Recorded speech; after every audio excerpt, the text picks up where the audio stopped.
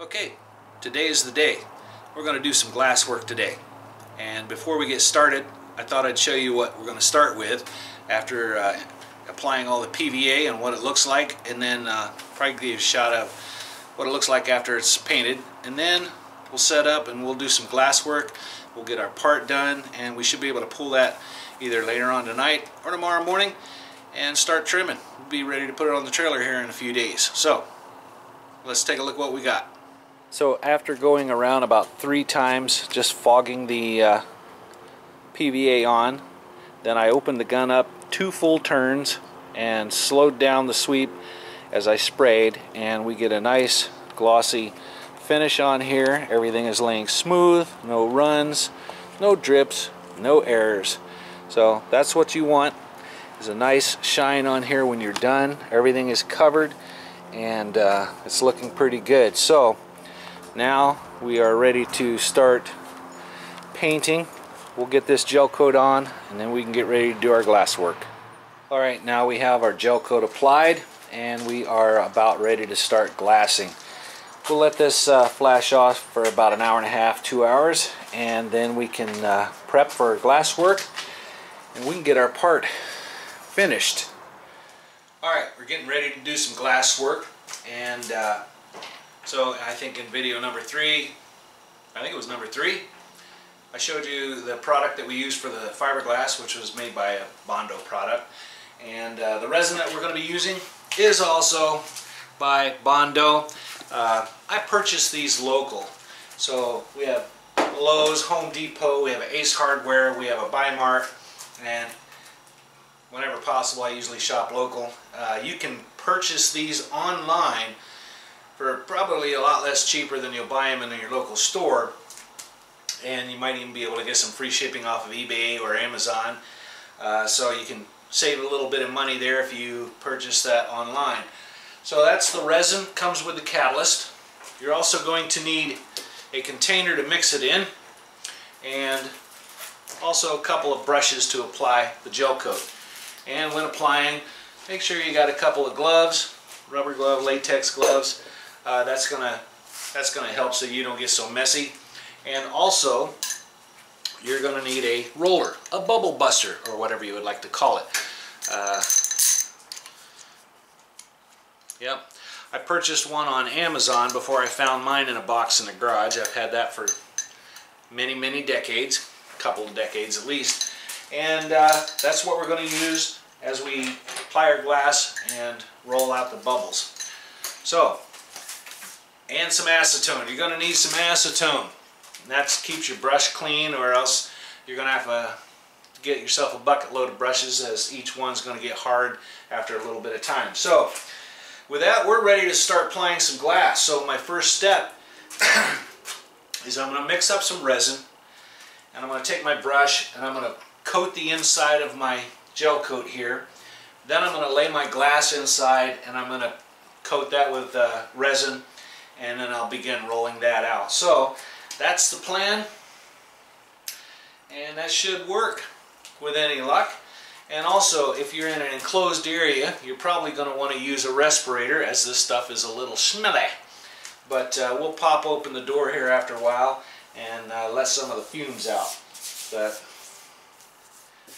yeah, if you like boats, working around boats, you'll like the smell of this. So let's get the glass out. So once we applied our resin on the inside, then we laid our glass over top. And now we're just going to apply our resin on top. We'll add a couple of layers, and then we'll begin to roll it all out. And you want to kind of move fast at this point, because now you're working against the clock.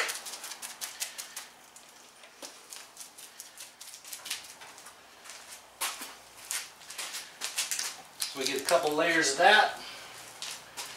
And then we come back with our roller and we start rolling out all the air bubbles.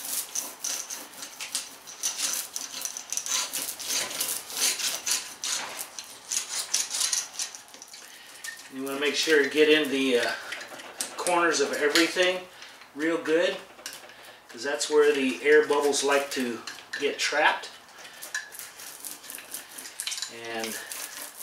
you don't get that out, then we'll have some repair to do once the part's pulled, and we want to avoid that.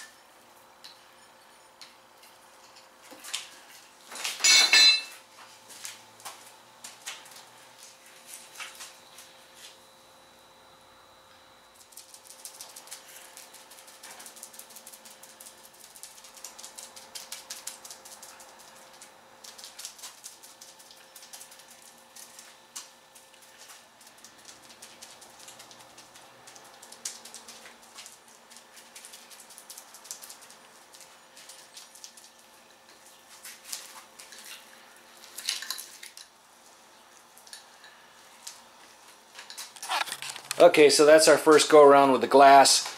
It started kicking off on me, so I finished up the first layer that I wanted to get on, and once that sets up for a little bit, then we'll go ahead and repeat the process, put another layer on it, and probably strengthen up the edges a little bit, and then we will be close to being done. Alright, it's coming along. Okay, happy to say we got the first skin coat on, and it's cured about 50%. You can touch it, it's still a little tacky, so we're going to get ready to put our next coat on, and that'll give us a pretty good bond. Now when I'm mixing my resin, I'm using a mixing cup, and I'm mixing about 12 ounces at once. And for my catalyst, came with the gel coat.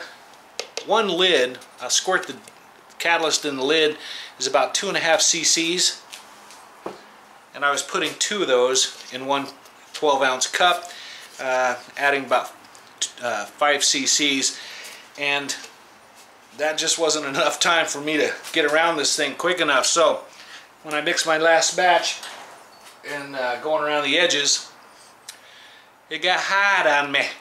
So we're going to mix it just a little bit cooler, give myself a little bit more time to lay in the glass, get it wetted out and rolled.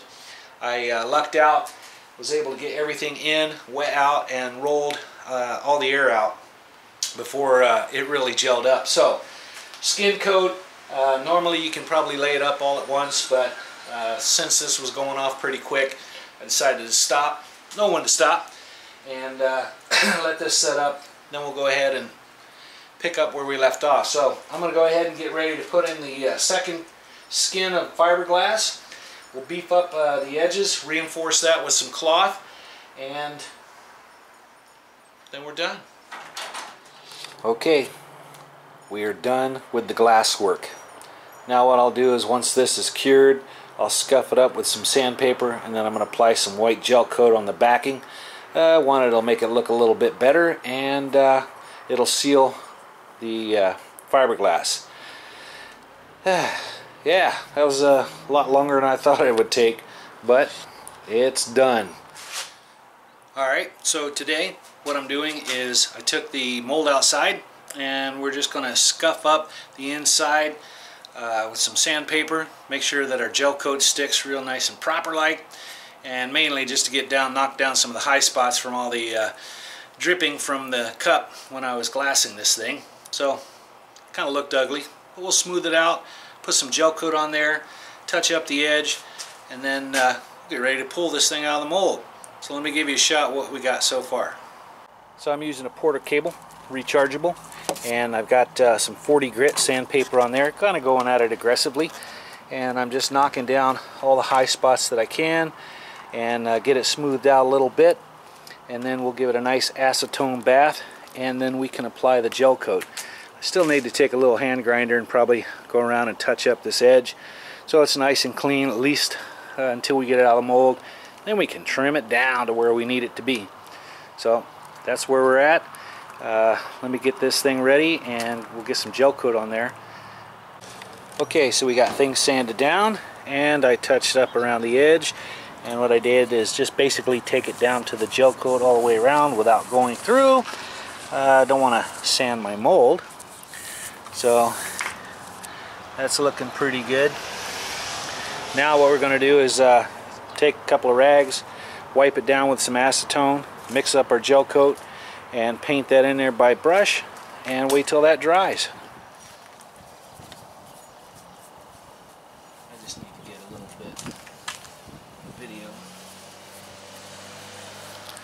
So that's a shot of it with the gel coat just brushed in there, and you just want to go around and cover and make sure all the pinholes are nice and sealed up. And now we just wait till it dries and then we can hopefully pull it out. Alright, the time's come. We're going to see if we can't get our part out of this mold. And my buddy Jack's a little more excited than I am. He came out and started without me. So he doesn't mess it up, I'm taking over. Alright, so the idea is to get some air under this edge, break it free, and then we'll try to pull this part out. Hopefully it comes out in one piece, and either we get ourselves a back guard, stone guard, or it goes into the junkyard. One of the two. So let's see what happens. Alright, with any luck this comes out alright. So that's the green film, and that should be on top of everything.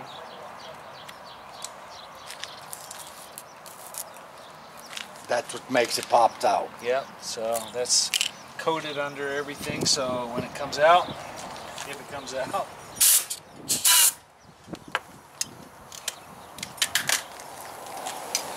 You want me to get a bucket? yeah, bucket will be Where's great. that bucket?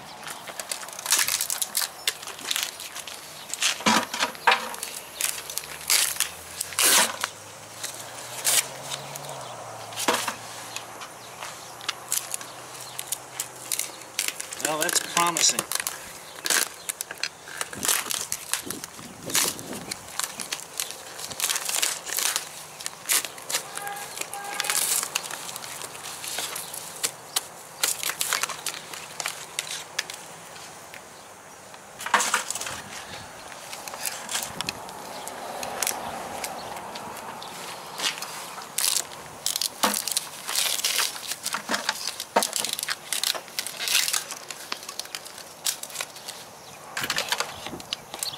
Put the tape on there so it kind of keep the chips together.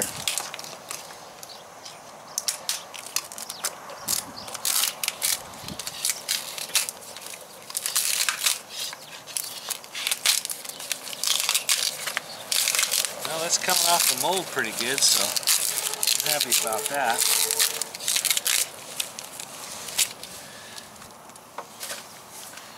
Yeah.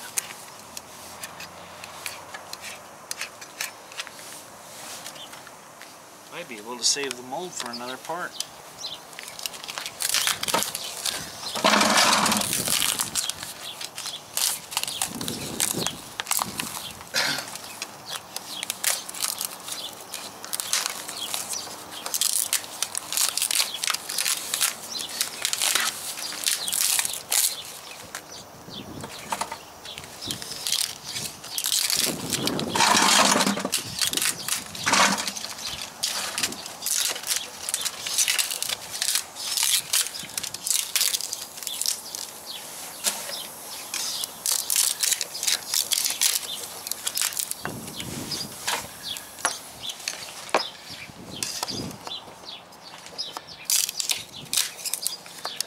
I think it actually might come out in one piece.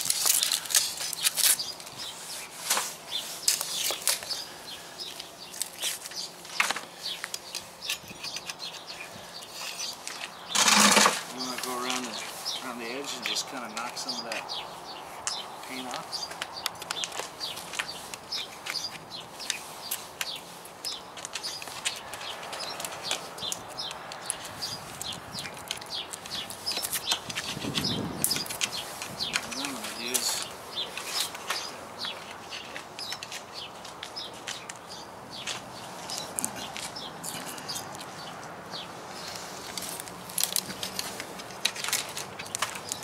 So what I'm going to try to do is get to the edge and try to break the edge loose, put some air in there and see if this thing won't come up. Go ahead and finish.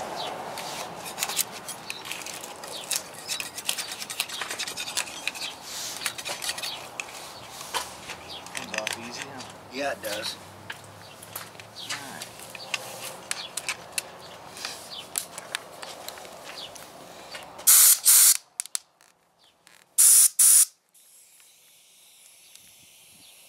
See that?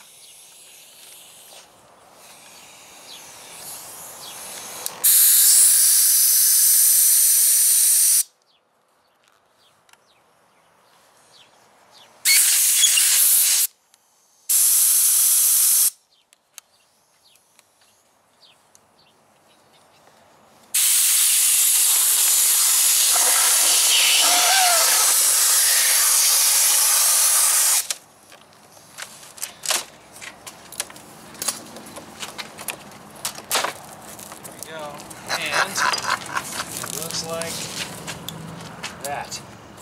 Now, grab a hold of the plastic.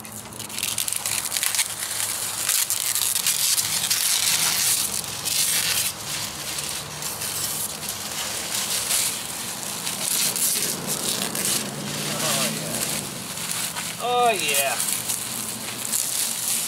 Come out beautiful.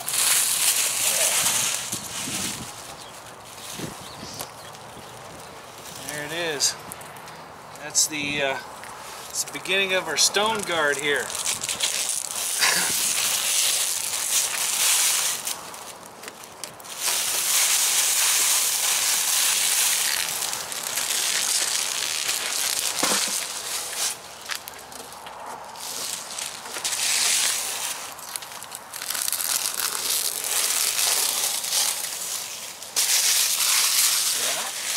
PVA works great.